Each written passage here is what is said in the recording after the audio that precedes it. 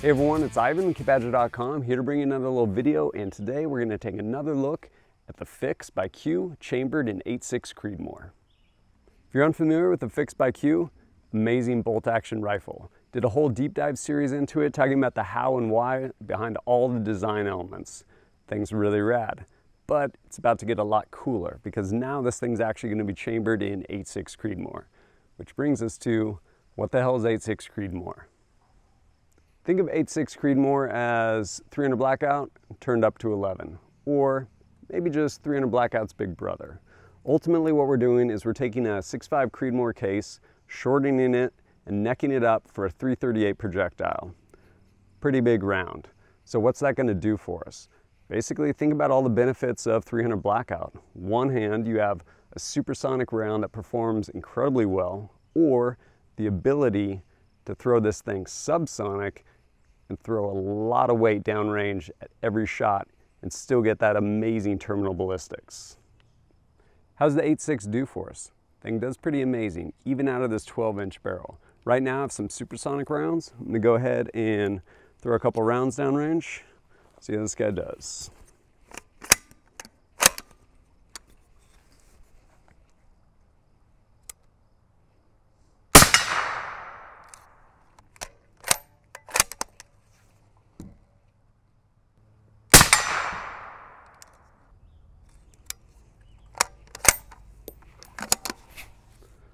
This thing is amazing. Granted, I'm shooting up close, but honestly, I don't have necessarily the distance to reach out with this guy to actually stretch its legs, but the capability of the supersonic is really incredible. Of course, like 300 Blackout, while we can use it supersonic, the real beauty lies in subsonic. So how's this guy do there?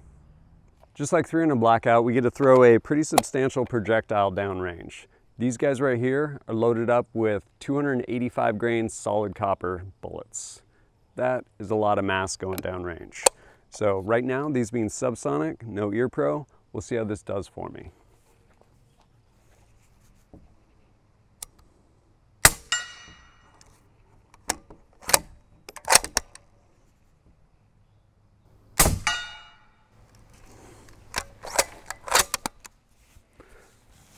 Let's be honest, the steel kind of ruins it. Right now I'm gonna go ahead and just dump one into the berm. We'll see how quiet this guy is.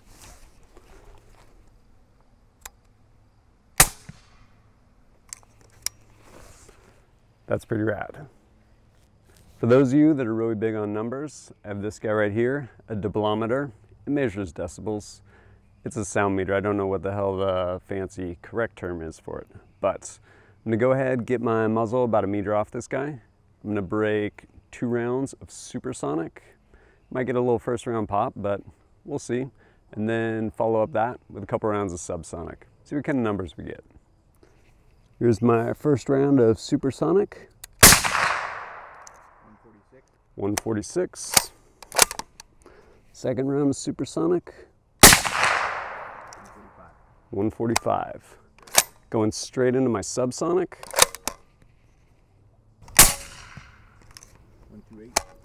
128. 127.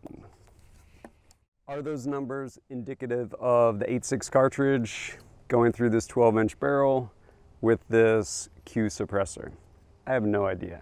They are for this day with that decibelmeter or decibel meter, whatever the hell you call that damn thing. But here's the thing, big picture, we have a supersonic round that is devastating out pretty far, and then on top of that we have an incredibly devastating subsonic round that does a really good job, especially at much further distances than you're going to be able to throw it in like your 300 Blackout. All around, 8.6 is pretty awesome cartridge.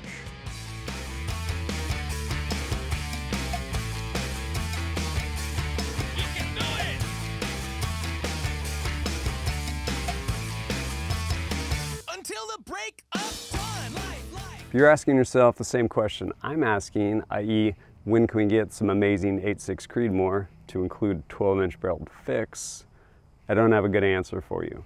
Right now they're finishing the development on the load, and with that, Q's going to basically finish development on the barrels, figuring out what twist rate actually works best, finding that happy medium, being able to throw really accurate subsonic loads and still get great performance with supersonic. So don't have an answer, stay tuned. Super impressed with this setup.